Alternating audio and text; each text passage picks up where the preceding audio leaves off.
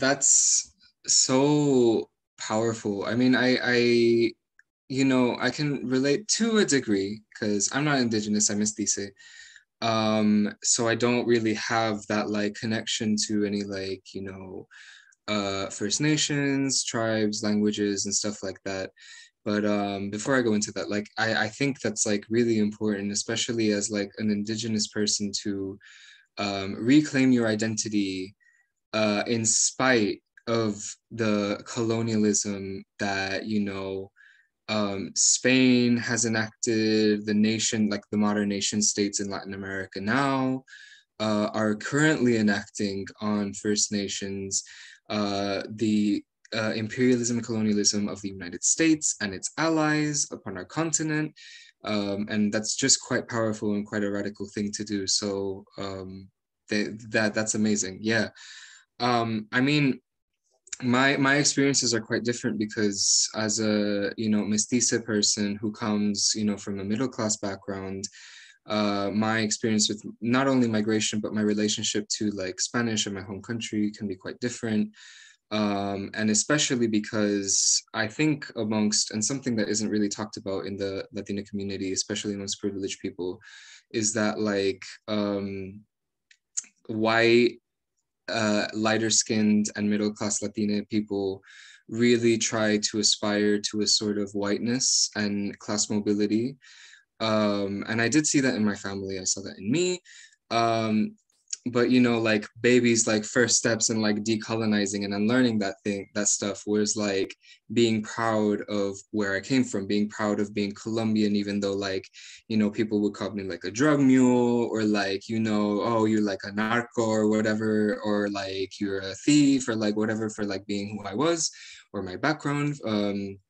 The like xenophobia and racism of like speaking Spanish in public, amongst like very nationalistic gringos, and that was like my first foray into like sort of unlearning that kind of stuff, being proud of being able to speak Spanish and being proud of like my mestizo background. And then of course, you hit the wall, which a lot of people don't like, a lot of privileged people don't really like, don't really get past, which is the acceptance of the fact that like Spanish is a colonial language. Even though it's in the context of like Abya Latin America, it's a colonial language.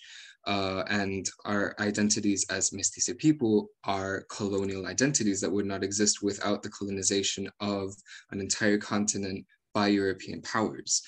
And I think I'm quite interested in looking at like, decolonizing from a mestizo point of view, but like, that's a different conversation for a different time.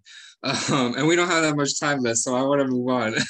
But that was really amazing. Yeah. Finally, I just wanted to ask you, if you have like any influences that really, or any people in your life, any writers, any poems, any even music that really influenced you to write poetry, or changed the way that you wrote, or impacted your life in a significant way? I know I'm keeping these like quite like big and open-ended, but I do want to like give you the freedom to answer however you want, Yeah, good question. I think for me, oftentimes like our most closest people, like family, chosen family, like we don't recognize them as artists and culture workers themselves. But I think my mom is an artist. My mom is a phenomenal culture worker. I think she's influenced me in the ways of thinking of care and being tender, and how I show up in my writing. So my family, my siblings, my grandfather, who most of my family has been able to adjust their immigration status, or pending adjustments. My grandfather unfortunately hasn't, and he's gone like over 50 years, without returning. And some of the ways that he returns is like him reading his newspapers or drawing on his little pads, like little roosters and little like animals that he had back home. And so I think of how he keeps memory alive and how he cares for himself and his memories. So I see that as like influences on my work and how I work. My partner who does like incredible work with tribal like groups in the United States to around advocacy, but repatriating like their like materials, their like ancestors back to community, and just seeing like again like the care and the ways of showing up for community. I think that influences the way that I like show up in my poetry and thinking of or like the different cultural pieces that I work on, and ultimately I want my writing, my photography, my visual art, whatever it is, to offer a space of like softness to whoever is struggling with like feel seen or staying alive or making sense of life. And yeah, so I would say like my family, my chosen family, my friends, most of my friends, all my friends are artists, cultural workers, like visual artists, like graphic designers and so forth. So they influence my work. So Romy Torico, Chilean, non-binary and formerly undocumented person from Florida. They're like my besties, and they're my Pisces to my Gemini. So they give me all the water, the water sign. And then like larger influences, like at the very beginning of my education system, I went to public schools. I went to Pedro Albizu campus. So learning about Puerto Rican liberation really like helped me politicize, and then attending Frederick Douglass Academy. So learning about abolition and learning about from like my English teachers, or this incredible Black like women educators who made it possible for us to read like Sula, Beloved, all book like Toni Morrison, Sonia Sanchez, all this like incredible James Baldwin, like all this incredible work at a very young age that contextualized like racial analysis and my own like solidarity work with with on like racial justice and like with fellow like Black folks in New York City, but also thinking through like Black migrants as well. And so those have been like my heavy influences.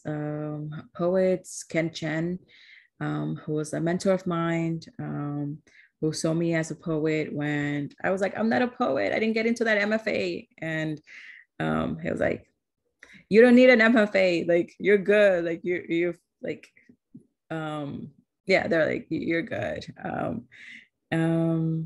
Who else? And other like undocumented like writers and artists, from Alexa Vasquez to who like I'm like I want to go through like the list of the anthology, like all the folks in here, like people have influenced my work. Aristoteles Gourmet, yeah, Toni Morrison is like a big, writer of mine. Sonia Sanchez, and the slam poets of New York City. I grew up in spoken word. That was one of the safe spaces that I felt welcome, that I can go and tell my stories and also go support other storytellers.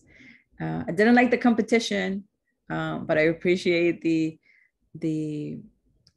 oral storytelling and the performance and the just being unapologetic as a performer. And yeah, that's all the people that come to mind at the moment. And filmmakers and photographers, gotta give it up to our visual artists who are like just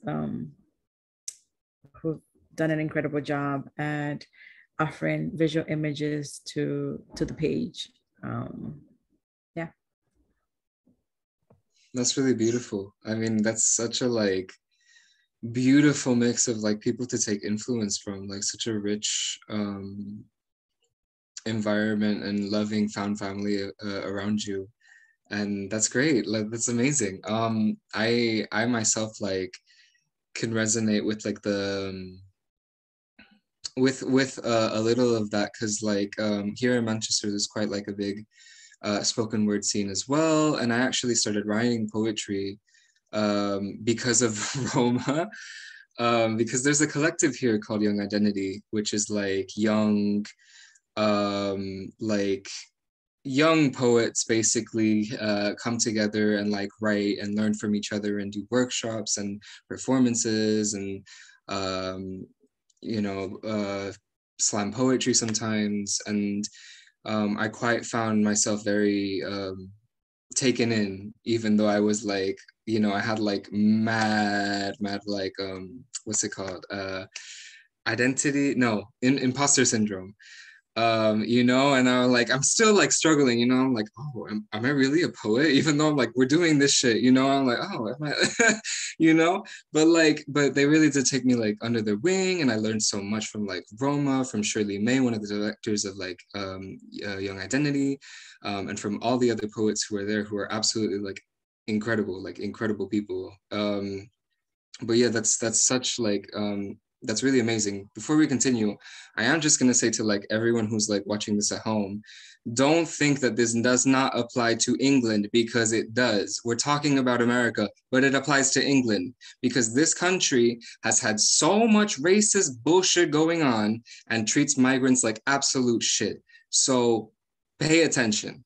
Anyway, now that that's over, I want to just end this beautiful, wonderful talk with you that I could just like talk with you for ages, but I'm not going to do that. Mindful of time, I want to give you the space to read whatever it is that you want to read from your works, from Somewhere We Are Human, from anything you want, if you would give us that privilege. Yes. Well, thank you so much, both of you, for just like, making this virtual gathering possible, and for community to be in conversation. I feel like community should always be in conversation, and to share like this virtual space. I'm just waiting for it's trash day. So like, our trash is getting picked up right now. So you could hear it in the backyard.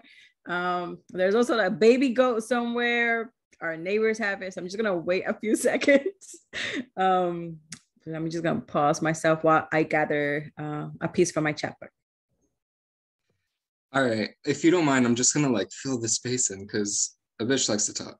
But just like, you know, signal me when you're ready. Or but I'm really thrilled to have had you here, because I think we got some like amazing conversation out of it, especially conversation that to a degree isn't being had in this country, in the UK, especially outside of London, because London is like the cultural hub for everything, and not like, I won't say not much happens outside of it, but like, you know, other cities aren't really centered.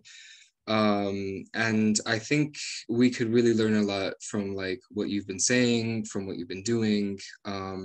And I hope we can like, you know, keep that like cross-cultural like community interaction and collaboration and organizing going, because that's just amazing. Yeah.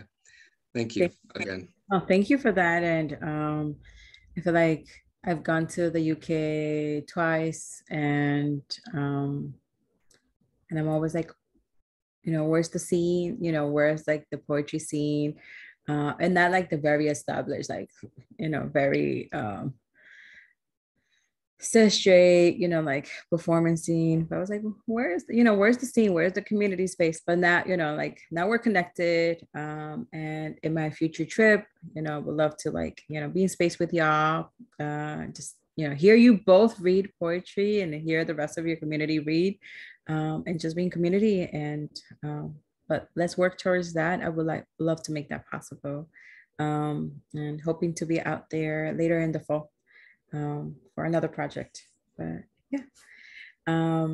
So I'm gonna read from Nostalgia and Borders.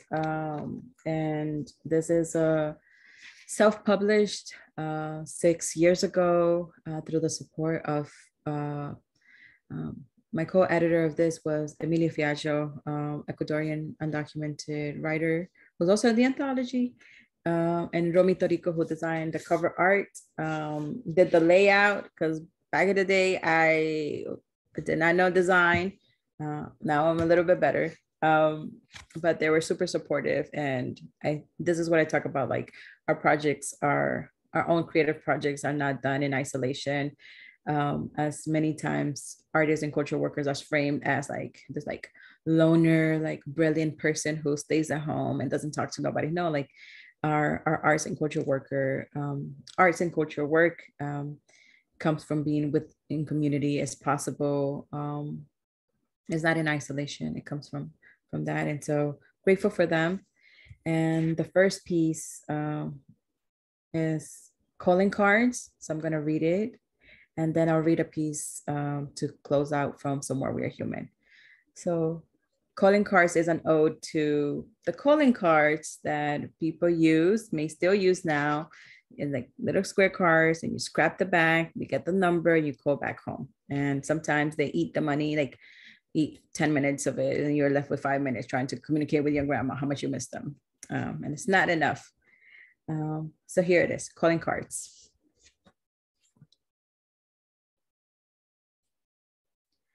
One, across oceans and land, working to connect one phone line with another. Like an umbilical cord, these 5, 10, 20 square cards are more than plastic. These calling cards have heartbeats.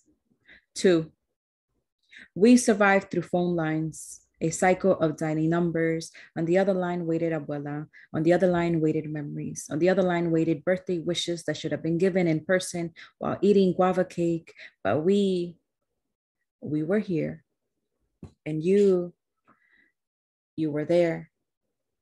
On the other line, we waited by payphones. We waited for your voice. We waited. That is all we had.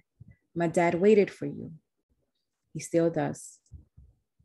3, how do you dial a loved one when your fingers have worn out from weaving too many memories, when your voice has changed since the last time you saw them in person, your bones have broken from their absence, your lips have withered, your face is the only clue left of what they might look like now? Perhaps it's best not to look in the mirror. Perhaps you are too ashamed of holding on to old memories. 4, I can still hear Abuelita Alegria's voice. Abuelita, ¿cómo está Ecuador? Sí, sí, abuelita, prometo que regreso. And then a long pause. You hear her shuffling the phone, trying to remember which side to talk from. She's not familiar with this technology. I call it old school. Some call it poverty.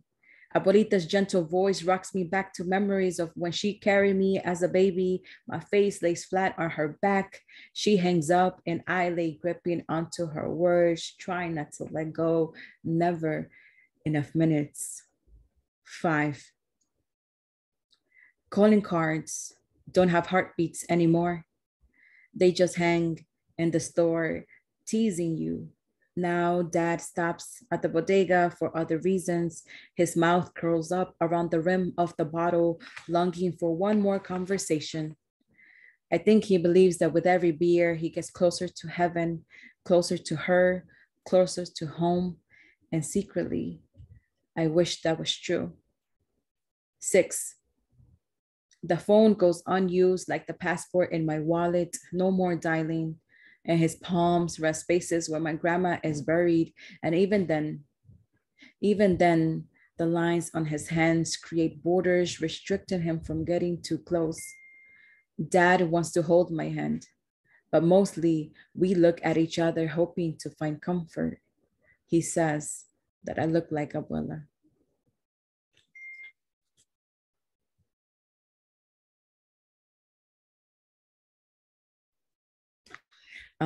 Thank you. So that's a favorite of a lot of folks. One of my first poems that I worked on, edited, and so forth. Yeah, I'll switch over to Somewhere We Are Human. And part of editing is that there was a lot of time that went into editing and working with the poets and the essayists and the visual artists. And it was a lot of labor, of love. And myself and Reina were expected to also contribute poems. And I was like, oh my God. After reading all the incredible pieces and just feeling really tender. And so I contributed this poem, and it's called After. And it was a conversation with myself and other quote unquote dreamers, specifically folks under the dreamer narrative of young, educated, and who in the United States are saturate the conversation about immigration policies because they're positioned as good immigrants and the class to fight for, and leaves out a lot of our communities. So this is After. After. Like gold, a good immigrant doesn't tarnish. Like gold, we are extracted and polished. I shine on a magazine cover. Mommy cleans the same colleges I perform at. Babijetti is told to extract the last gold tooth he got in Ecuador. Wearing his new dentures, Babijetti can't return to bury his parents. He grinds his teeth at night for 51 years and keeps digging. I'm told to wear this green card across my neck like a gold chain spelling out my name. And then, after we become gold, what do we dig for? As children, we had dirt under our nails from countries we undug. After the social security, the numbers, the papers, the status, the jobs, the dream, don't our hands hurt? Maybe we don't want to be like gold. Maybe buried deeper, somewhere near our elders' feet. Maybe we are tired. Maybe I want to be earth, human, ash. So that's After from Somewhere We Are Human. I feel like I left you all with like hard poems, so I'm gonna close it with this bonus, Glory. Part of just caring for folks who are watching this, taking us through a roller coaster of emotions. So hoping to end it in a sweet note. Not that immigration politics is ends in a sweet note. It's still developing and achy. But this is Glory, and this is for femmes. Yeah, all the femmes out there. So Glory. Mi mamá se levanta. A las 7 de la mañana se baña, sus pies bendecidos en agua es divina. Después empieza con su maquillaje. Her brown hands gently holding the black eyeliner. For a migrant woman, these are lines she welcomes. She places her dark brown hair in a bun, carefully placing bobby pins, carefully placing lipstick, carefully placing hope on this land. Mommy's knowledge teaches me that my wings are meant to be thick, meant to take up space. These are rituals I grew up with, so I repeat every morning, creating self into existence. Between lipstick and softness, between borders and belonging, these are ways I survive, so I repeat, arching my eyebrows, jewelry over my neck, red nails pointy enough to hold homes. Homes I am building, homes I left, so I repeat, adorning all of my genders like the gospel never sung at my church. We become biblical. Let this be an ode to femmes of colors whose celestial eyeshadows crack the heavens, whose thick thighs resurrect possibilities. So I repeat, what glory we incite, what glory we create, what glory we fucking are. Thank you, everyone. Thank you. Thank you so much for your time. This has been absolutely fantastic conversation. And I think me and Jova will have another little bit of a catch up after this. But thank you so much for your time. It's been absolutely fantastic. Thank you. Thank you, Jova. Thank you, Roma. Thank you. Like, this is just incredible. And let me know if you need anything else. I hope this was helpful. I hope my audio came through and you didn't hear the baby goats and